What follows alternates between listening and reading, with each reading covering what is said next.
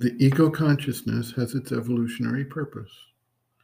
The distinction of the individual from the mass of existence led to the ability to move beyond the instinctual and habitual patterns of the species. With this consciousness, variation and innovation became more easily possible.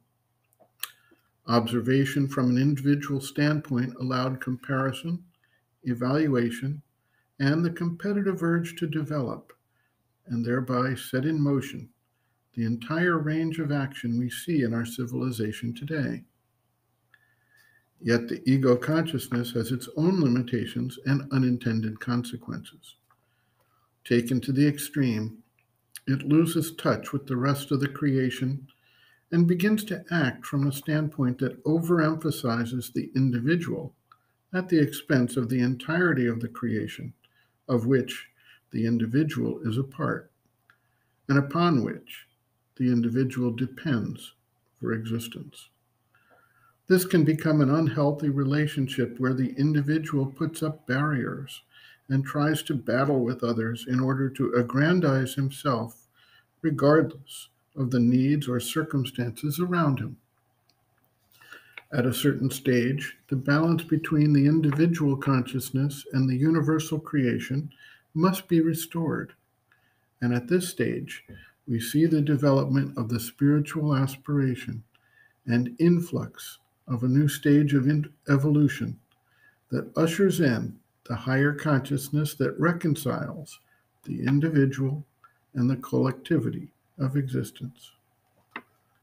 The mental consciousness and the vital and physical stages that preceded it and act as its basis in the world suffers intensely through the battle of life as it attempts to succeed as an individual in the larger world that is ready to oppose its untrammeled development. The solution is to shift the center of awareness away from the ego personality to the divine, to move the center of focus out of the individual nexus and into a global view that encompasses the entire creation. It is not about me or mine, but about the development of the larger next stage of evolutionary development. As long as we are judging everything from the ego viewpoint, we are artificially circumscribing the action of consciousness and must suffer the consequences of the pressure and uncontrollable reactions of others and the world forces in general.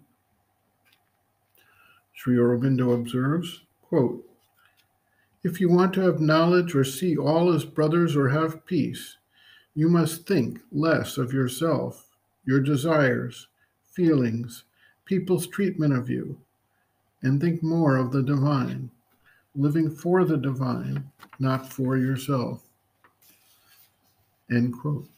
Reference, Sri Aurobindo, Integral Yoga, Sri Aurobindo's Teaching and Method of Practice, Chapter 11, Human Relationships in Yoga, Harmony with Others, pages 339 to 342.